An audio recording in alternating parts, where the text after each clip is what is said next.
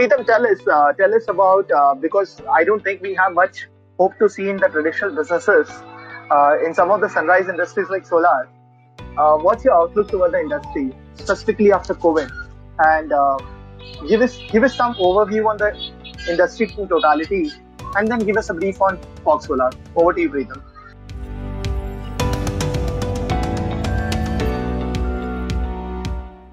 So look, I think renewables is definitely sunrise industry here. Things are moving extremely fast.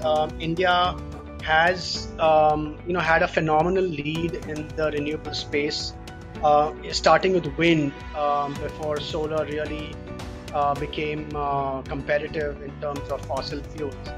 After which, in roughly 2011, 2012, solar utility scale solar plants really took off in India. I would say that we're still a ways away from making renewables our core source of energy in this country. I think we're still heavily relying on coal and heavily relying on other fossil fuels.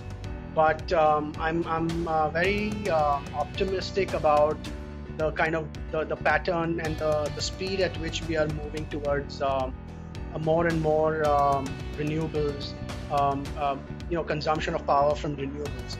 What are these main challenges that looks like? I mean, what is refraining us from getting into the double-digit growth? So I think as a country, Giri, I think in general, I would say is that I think we need to, as a country, decide what we need to do. What are we good at, right? Are we good at manufacturing? Are we efficient? Do we have the cost of capital that can be competitive internationally? Do we have the ability to import raw materials competitively, both in terms of foreign exchange rates that don't depreciate, in terms of the efficiency of our ports?